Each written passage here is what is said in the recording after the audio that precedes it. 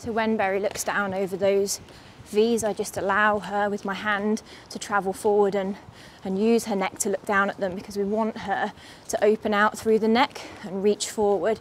So that is exactly what we want her to allow her to do as she trots over them. Ooh.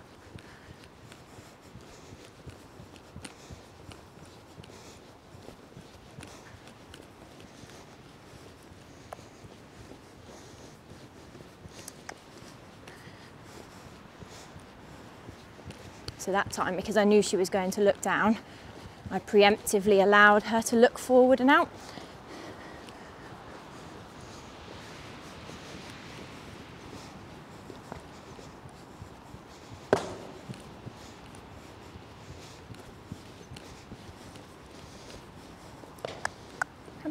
Good.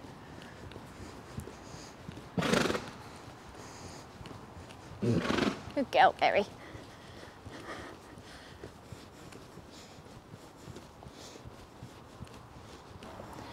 So because when we work the horse over poles, it is much more challenging for them. They say that it's really much like going to the gym, and for a horse that is not used to that, it can be really quite tiring, not just physically but mentally. The mental fitness of horses is something we don't always consider. So a lot of the horses, as we've worked through the exercises today, have calmed and slowed, but some of them, it's very easy to tip over to that point where they become overloaded, and then that is a poor point in their training.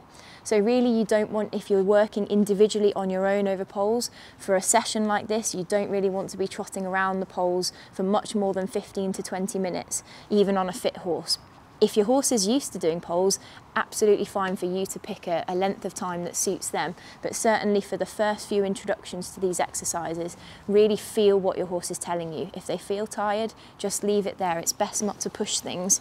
If you push what you're doing, that's when accidents are more likely to happen and injuries are more likely to occur.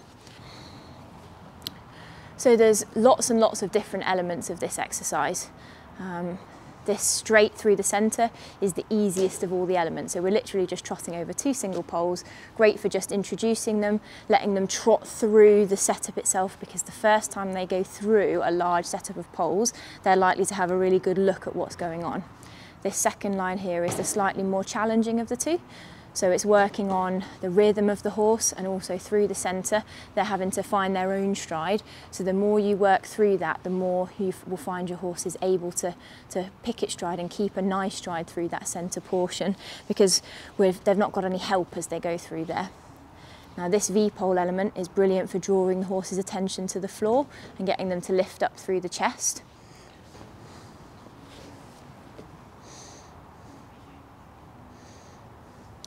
So what Emma's doing with her horse there is doing one of the slightly more challenging exercises, then going back to an easier exercise, then going to a challenging exercise again, so that she's continually varying the difficulty of what she's doing.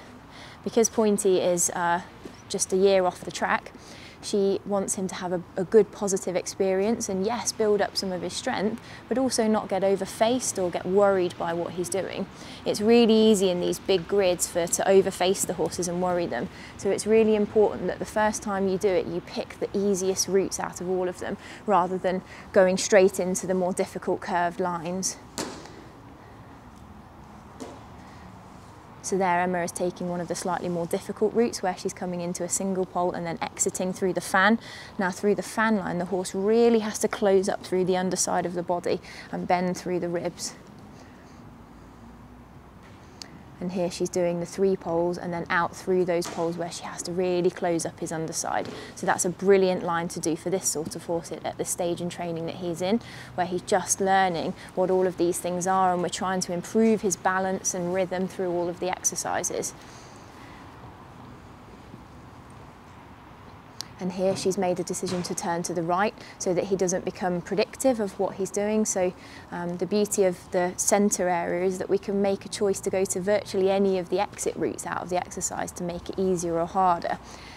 All of the different exercises work on a different thing, so there's nothing that encourages any stiffness in the body. It's all about building up the horse's rhythm, suppleness, core strength. And there she just went represented through that exercise because he just had a little look at it the first time, which is perfect. Good girl. Good. So when we lunge the horse over poles, it's also really important that we allow them to have a look down and what they're looking at, so that they can see working over their back nicely. It's tempting to use gadgets when we're lunging horses, and those absolutely have their place in horses that need them. But when we're working over complex pole exercises, we actually want the horse to use their body to the fullest capability. If they've got training aids on, Pessoas, side reins, they lose the ability to be able to do that. And they lose the ability to use their body to its fullest capability. So we see how Misty reaches right forward with her nose. And we want that nose to come out in front of the vertical so that the neck can be used to its fullest capability, and how she uses her chest to lift her up into the air. Come. Good. And encourages nice activity through the back. Now, if she had a training aid on in front of her, she can't reach out her nose that far. There's no training aid that allows that to happen.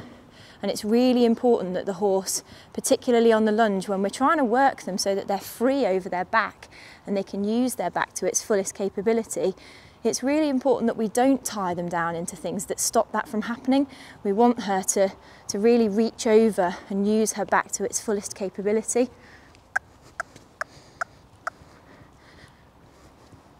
Good. Good girl. So there, she just says, I'm a bit tired now and I really need a walk. And again, if she says to me that she's finding it hard and she needs to rest, I listen to that and I'll let her have a little walk. She might need a sneeze and clear things out. If I'd have forced her into carrying on, she's going to get grumpy with me about that and she's not going to want to do the exercise. And I really want to encourage a positive experience with her going over these poles. This is particularly important for horses that are in rehabilitation from injury, because if they're injured, they're going to have had some pain in the body at some time.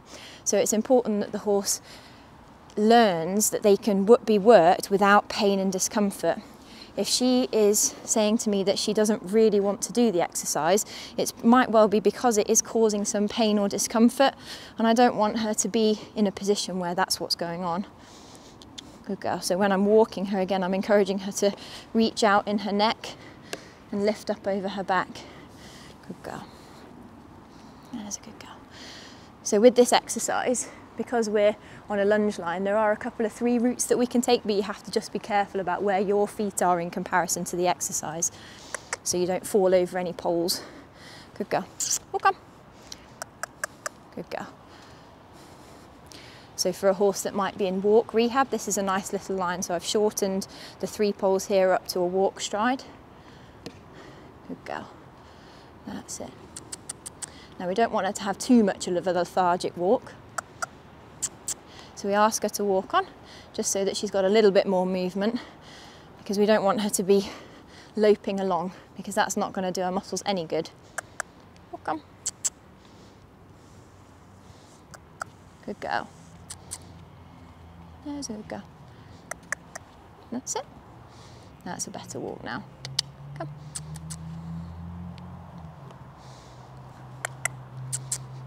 Good girl. So with a horse that's coming back into lunging work or into ridden work, it's quite good to work on some transitions and things on the lunge to encourage their responsiveness. So we might ask Misty to trot. Trot. Come. Good.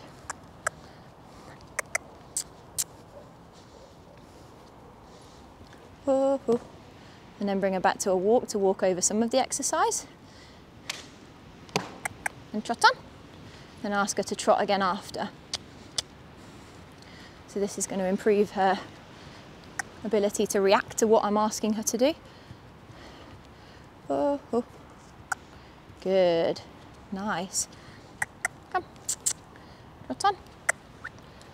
And we see as I ask her to do the exercise more, she starts to relax further over the back.